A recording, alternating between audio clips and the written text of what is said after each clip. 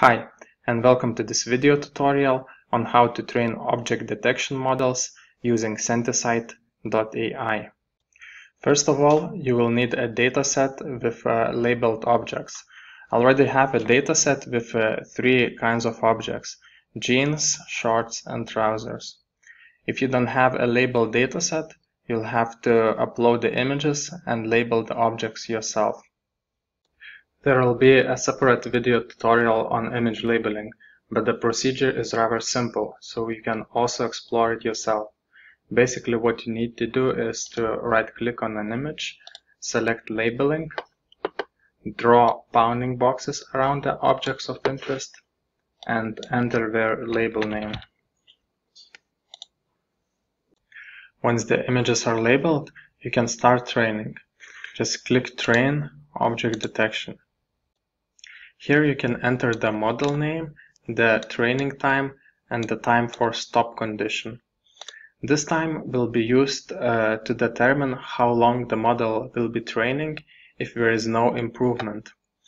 In object detection, the model accuracy is most commonly evaluated by mean average precision, or MAP.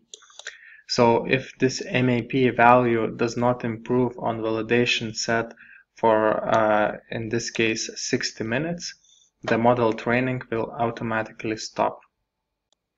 Notice that the default training time for object detection model is much longer than for classification. We estimated that it takes around 6 hours or 360 minutes to train a good object detection model. So if you are not sure what training time and stop condition values to choose, you can just leave them at the default values. Here you can see the number of images for each specific label that will be included into the training. If you want to exclude some label from training, you can unselect this checkbox. Notice that some images might contain several labels, for example, jeans and shorts. So these images will still be included into the training, except the model will train for shorts, but it will not train for jeans in these images. So that's why these numbers do not match. If you switch to advanced view, you can set a few additional parameters. Just like in multi-label classification, you can select user-defined validation set and validation set size. In object detection, you can also select to include unlabeled images as negative samples. In this case, I don't have any unlabeled images. However, if I select one of the labels, these images will be considered as unlabeled. However, I can still choose this checkbox to include them into training as negative samples. Here you can also select the model size. We usually recommend selecting a large model size because training time for small and large models is usually similar. However, the accuracy for large model is usually better.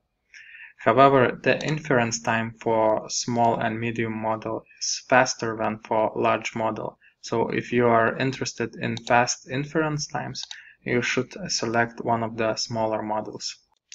Once all the parameters are set, you can click Start to start training the model.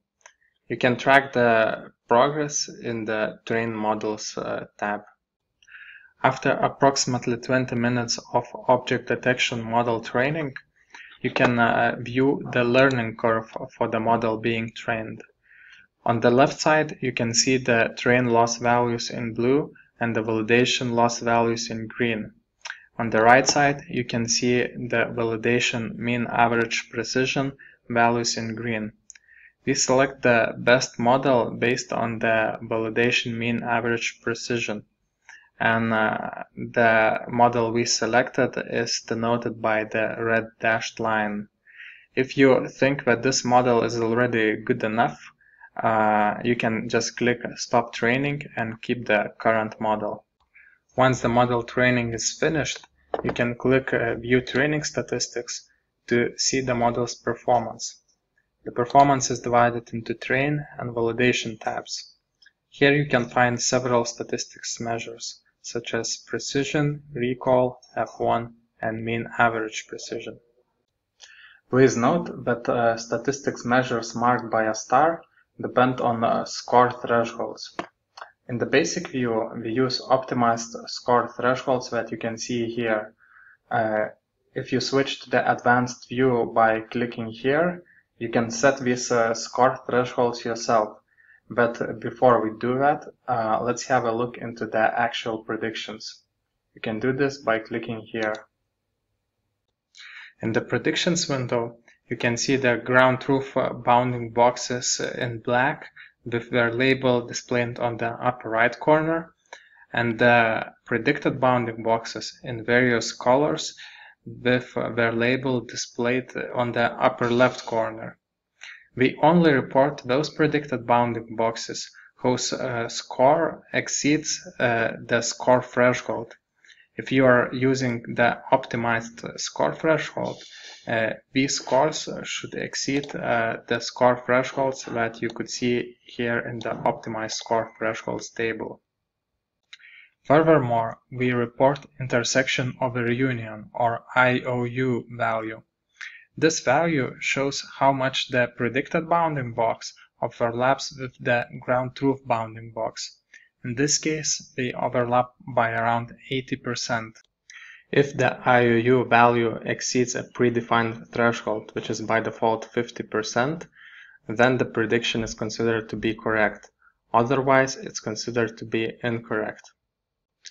We color the text of correct predictions in green and the text of incorrect predictions in red. Notice that the text of the bounding box frame does not mean that prediction is correct or incorrect. Actually, the color of the bounding box frame only depends on the label, and you can change the label color here. So for example, you can select light blue color for jeans, and in this case the prediction color for jeans will be light blue. Notice that sometimes you might face labeling mistakes. For example, this prediction seems to be correct because there is trousers in this location. However, these trousers were not labeled by a black ground truth bounding box. So that's why this prediction is considered incorrect. Also notice that for a prediction to be considered as correct, the label of the ground truth bounding box has to match the label of predicted bounding box. In this case, the labels do not match, therefore the IOU value is 0 and the prediction is considered to be incorrect. You can filter out images where all the predictions were correct by using this filter. For the image to be filtered here, all the ground truth bounding boxes have to be covered by correct predicted bounding boxes. If at least one ground truth bounding box is not predicted or predicted incorrectly, the image will be filtered into incorrect set. For example, let's zoom into this image. One of the predicted bounding boxes is correct. However, there are some ground truth bounding boxes that are not predicted in this image. Therefore, this image is filtered as incorrect. Now, let's have a look into the advanced view of model statistics. The advanced view allows you to see the learning curves, to change the intersection over union threshold, and to choose whether to use optimized score thresholds or whether to set custom score thresholds. If you set a high score threshold for some label, then the number of predicted bounding boxes for this label in an image will be lower, because only the bounding boxes that exceed this score threshold will be shown. However, since the confidence score of these bounding boxes will be high, the ratio of correct predictions will be higher. So in other words, the precision for this label will be higher. On the other hand, if you set the score threshold for some particular label to be lower, the number of predicted bounding boxes for this label will be higher, because all bounding boxes whose score exceed the score threshold will be shown in an image. So the ground truth bounding boxes will be more likely to be covered by predicted bounding boxes. However, the ratio of correct predicted bounding boxes will be lower. In other words, the recall will be higher, but the precision will be lower. You can see the trade-off between precision and recall for a selected label in this plot below. You can hover the mouse on any point in the plot to see the exact precision, recall, and F1 values for this specific score threshold.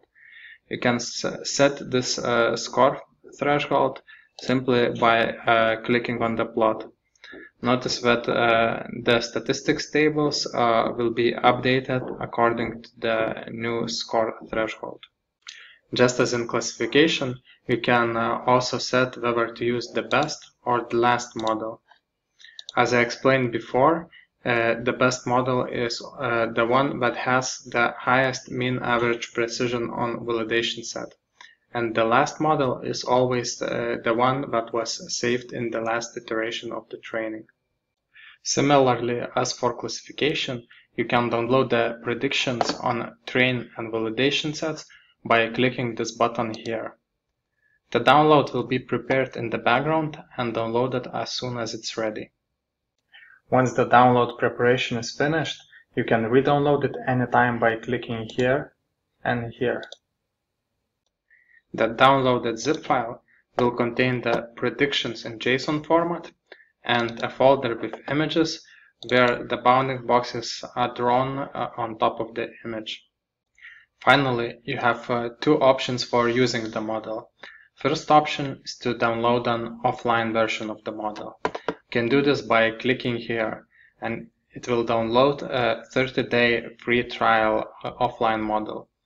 If you like this free trial, you can visit our SentiSight.ai website to buy a license. Notice that the offline version of the model requires a Linux operating system. There will be a separate tutorial how to use the offline models. The second option is to use the online model. You can do that either by clicking here and using the web interface, or you can visit our user guide and check out the code samples for using the online model via our REST API. To test the model via web interface, just click Make a New Prediction and select a group of photos. The predictions are displayed similarly as in View Statistics window. You can download these predictions either as images with bounding boxes or as a JSON file. You can also select whether to use the best or the last model and whether to use the optimized or custom thresholds. So this is all I wanted to share about training an object detection model using SentiSight.ai. Thanks for watching.